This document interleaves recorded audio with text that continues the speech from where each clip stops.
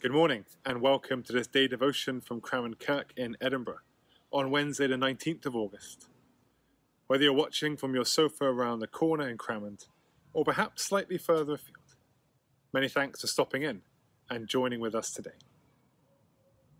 We begin with words from Jeremiah chapter 15 verse 16 which says this: "Your words were found and I ate them, and your words became to me a joy and the delight of my heart.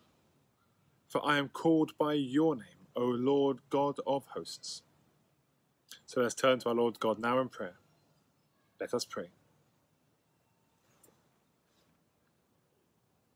God of abundance, we pray that we may see the need of those around us, that we may see the hidden poverty and the hidden hunger and the hidden worry.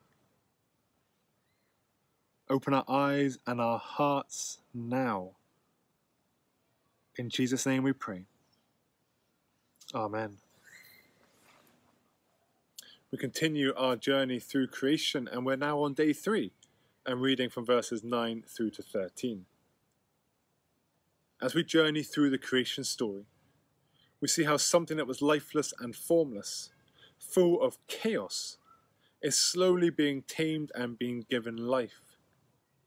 We read of a God who provides abundantly, who doesn't give just enough, but instead delights in growth and richness. He produced seed-bearing plants with a plan, so that there may be more than enough for every living creature. Sadly, though, food insecurity is a very real and present danger for so many people in the UK, and indeed around the world. The Guardian reported last week on the situation in the UK and said that the coronavirus pandemic has had a catastrophic effect on nutritional health of the UK's poorest citizens, with as many as 1 in 10 forced to use feed banks, and vast numbers skipping meals and going hungry, according to the government's food safety watchdog.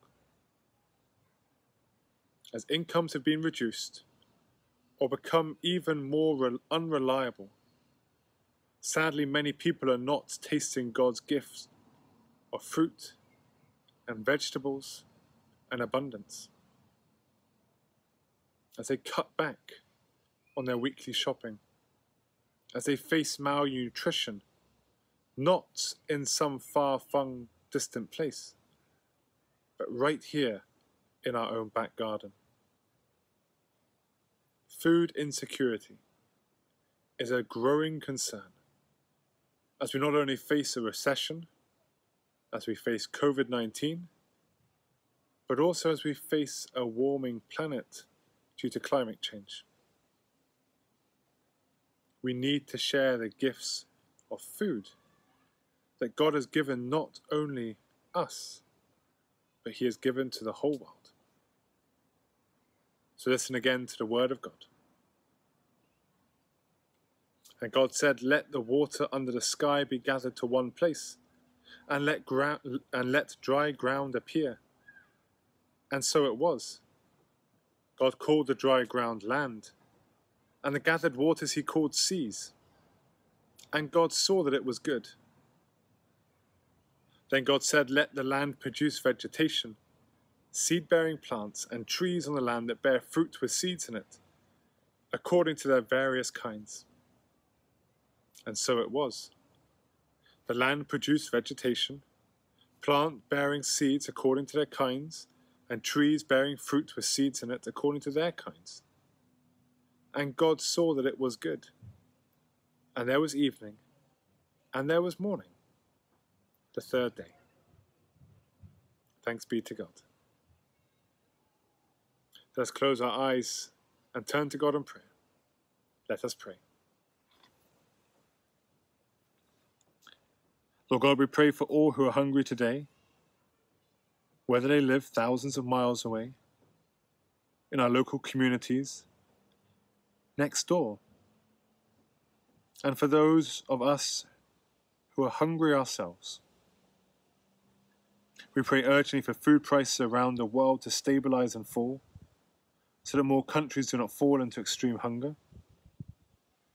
We come today and ask for wisdom for leaders and experts working to tackle hunger, and that they would be willing and able to make progress in identifying ways to combat food security and help communities adapt to changing weather patterns. You made us to know what hunger is, but also to know the goodness of your provision. We pray for those who share this earth with us, and for whom hunger is a crippling, life-threatening danger. We pray for those who have nothing, and for those who have too little to eat. Help them, and allow us to be part of that solution. Lord God, the scale of global poverty is beyond our understanding. So we ask that you may give bread to those who are hungry, and a hunger for justice for those who have bread. Grant us the faith and persistence to sow seeds of righteousness that may take years or even generations to bear fruit. Hear us now in the silence, as we pray for all who hunger today.